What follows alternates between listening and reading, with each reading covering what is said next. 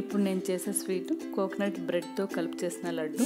దీన్ని coconut bread లౌజ్ అని కూడా అంటారు. ఇప్పుడు దీనికి కావాల్సిన పదార్థాలు ఎలా తయారు చేసుకోవాలో ఇప్పుడు చూద్దాం. బ్రౌన్ బ్రెడ్ 8 స్లైసెస్, అంటే ఒక ప్యాకెట్లో సగం ప్యాకెట్ నేను యూజ్ చేస్తున్నాను. కోకోనట్ 1 తీసుకున్నాను, ఇలా చిన్న చిన్న ముక్కలుగా కట్ చేసి పెట్టుకున్నాను.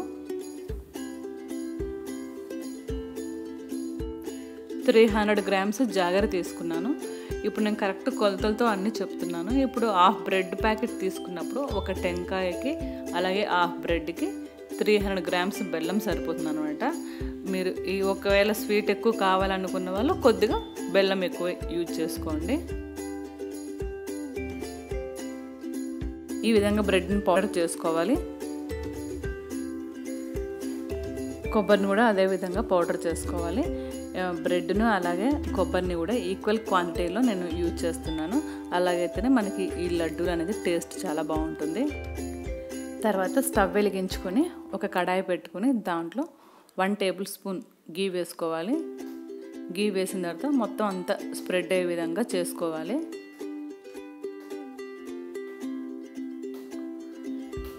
తర్వాత బ్రెడ్ పౌడర్ మనం చేసి పెట్టుకున్నాం కదా, అది వేసుకొని ఫ్రై చేసుకోవాలి.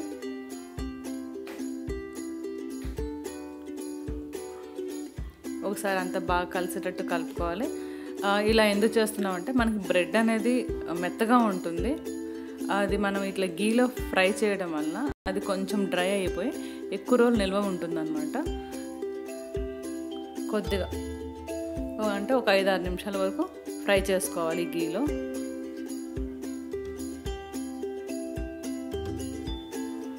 ఈ విధంగా 5-6 మినిట్స్ ఫ్రై చేసుకున్న తర్వాత పక్క తీసి పెట్టుకోవాలి. బ్రెడ్ పౌడర్ని పక్క తీసి పెట్టుకున్న తర్వాత అదే బాండీలో కోకోనట్ పౌడర్ని కూడా వేసుకొని ఫ్రై చేసుకోవాలి. దీనికి ఎటువంటి గీ అవసరం లేదు, డైరెక్ట్గా దీన్ని ఫ్రై చేసుకోవాలి. ఎందుకంటే దీనికి ఆల్రెడీ దీంట్లో ఆయిల్ అనేది ఉంటుంది కాబట్టి డ్రై రోస్ట్ చేసుకోవాలి. ఇది కూడా కొద్దిగా బ్రౌన్ కలర్ వచ్చేంత వరకు ఫ్రై చేసుకోవాలి కొబ్బరిని.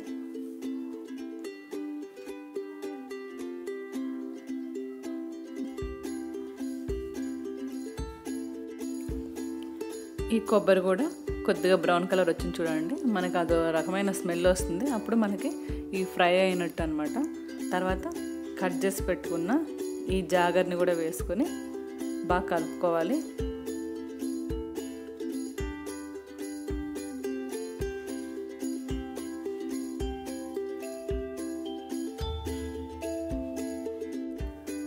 ఈ రెండు బాగా కలిసిన తర్వాత మనకు అందులో కొబ్బరిలో కొద్దిగా తడి అనేది ఉంటుంది, కొంచెం వేడి అనేది తగులుతుంది కాబట్టి బెల్లం ఈజీగానే కరిగిపోతుంది అనమాట. దీంట్లో ఎటువంటి వాటర్ వేయాల్సిన అవసరం లేదు. చూడండి అంతా కరుగుతూ ఉంది.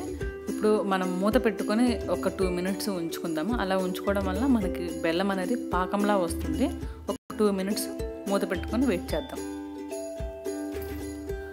మూత తీసిన తర్వాత చూడండి కొంచెం పాకంలా వస్తుంది అనమాట. మూత పెట్టుకోవడం వల్ల ఆవిరి అనేది ఉంటుంది, దానివల్ల ఏంటంటే కొంచెం మెత్తగా అవుతుంది. తర్వాత మనం పౌడర్ చేసి పెట్టుకున్నాం కదా బ్రెడ్ని, ఆ పౌడర్ కొద్దిగా వేసుకొని కలుపుకోవాలి. అంతా ఒకటేసారి కాకుండా కొద్దిగా వేసుకొని కలుపుతూ ఉండాలి. ఎందుకంటే బెల్లం పాకం ఆ బ్రెడ్ క్రమ్స్కి అంతా పట్టాలి కాబట్టి అంతా ఒకటేసారి కాకుండా కొద్దిగా వేసుకోవాలి.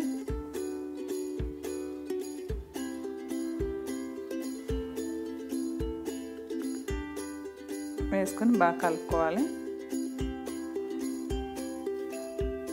మొత్తం ఇంకా మిగతాది కూడా వేసేసుకొని బాగా కలిపేసుకోవాలి.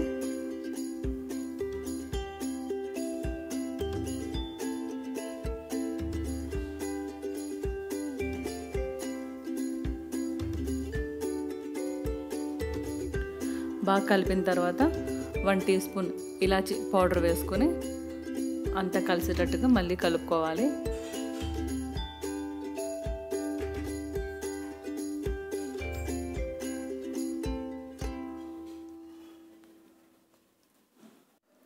ఇలాచి పౌడర్ వేసి 2 మినిట్స్ ఫ్రై చేసుకున్న తర్వాత కొద్దిగా అంటే 6-7 టేబుల్ స్పూన్స్ వాటర్ పోసుకోవాలి. లాస్ట్లోనే చేసుకోవాలి ఈ ప్రాసెస్ అనేది.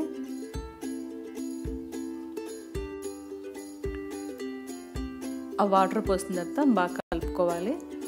లాస్ట్లోనే ఎందుకు వాటర్ పోసుకోవాలంటే ఆ బ్రెడ్ అనేది కొంచెం మెత్తగా అవుతుంది అనమాట. అలా మెత్తగా అయిన తర్వాత మనకి ఒక ముద్దలాగా వస్తుంది అనమాట, లేకపోతే పౌడర్ లాగానే ఉంటుంది అనమాట. ఆ వాటర్ పోస్తేనే లడ్డులాగా వస్తుంది, లేకుంటే డ్రైగా ఉంటుంది అనమాట లడ్డు. అందుకే లాస్ట్లోనే వాటర్ పోసుకోవాలి. ఇది ఒక్కటి మీరు గమనించగలరు. చూడండి అంత ముద్దలాగా అయిపోతుంది.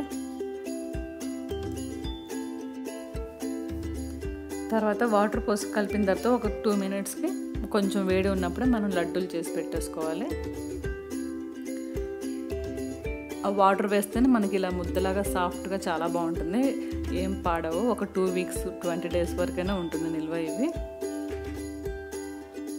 ఒక్కొక్కటిగా ఇలాగా లడ్డూలా చేసి పెట్టేసుకున్నాం.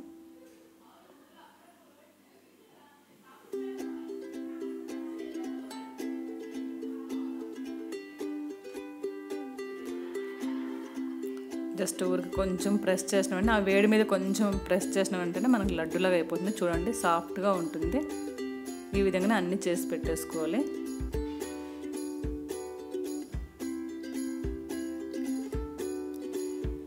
అంతే అండి, అన్ని ఈ విధంగా చేసి పెట్టేసుకోవాలి. Coconut bread laddu ready. ఈ వీడియో మీకు నచ్చిందని అనుకుంటున్నాను. Thanks for watching.